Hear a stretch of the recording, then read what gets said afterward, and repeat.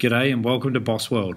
This video will show you the basics of manual metal arc welding, commonly known as MMA or stick welding. Arc welding processes have been a popular and widely applied method of welding for many years. They offer a sound and reliable weld, simple operation and low capital cost. Manual metal arc welding is a welding process where the electric arc burns between a coated electrode and the workpiece. The electrode is fixed in an electrode holder, a short circuit is produced, and the arc starts when lifting the electrode or striking. During the welding process, the electrode and its coating melt and the slag develops above the weld seam. Once you have selected an arc welder and a clean and safe work area cleared, the most important thing to consider is safety equipment. Let's run through the safety equipment that you'll need before you start welding. The first thing you will need is an automatic welding helmet. A welding helmet is used to protect the welder's head, face, neck and eyes from flash burn, UV light, sparks, IR light and heat. Never look at a welding arc with the naked eye. The eye's retina is easily damaged. Looking at a welding arc can cause anything from slight discomfort to permanent vision loss. Always ensure you weld in a well-ventilated area and wear respiratory protective equipment. Disposable face masks can be used for short-run jobs. It is recommended you use a PAPR, powered air purifying respirator helmet for extended periods of welding.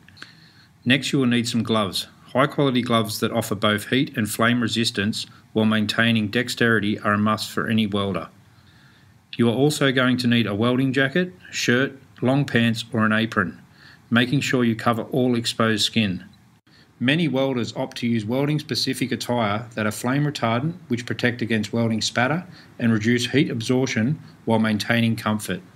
And lastly, it is always a good idea to consider others around you and set up welding screens where you can to protect them from welding arc rays and welding sparks.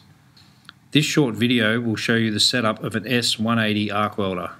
First, plug the 15 amp input power lead into the wall socket, ensuring that the power switch on the machine is in the off position. Connect the earth clamp to the negative terminal and clamp it up firmly onto the workpiece, ensuring the clamp makes good contact with bare metal. Then connect the electrode holder into the positive terminal. Take the electrode holder and press the handle to open the tong. Insert the bare metal rod end of the electrode and release the handle to clamp the electrode in. Ensure the electrode and the electrode holder is nowhere near the workpiece or it can earth out before you turn on the machine. Once the machine is turned on, the front display will light up and the cooling fan will start. Select your required current by turning the welding parameter adjustment knob on the front of the machine. And you are now ready to weld. The arc is initiated by momentarily touching the electrode to the base metal. The heat of the arc melts the surface of the base metal to form a molten pool at the end of the electrode. The melted electrode metal is transferred across the arc into the molten pool and becomes the deposited weld metal.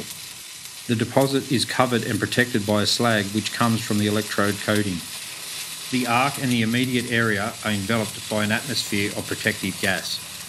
Arc welding is ideal for applications such as construction, mechanical, farm, lawn and gardening equipment. Thank you for your time and we hope you enjoy arc welding.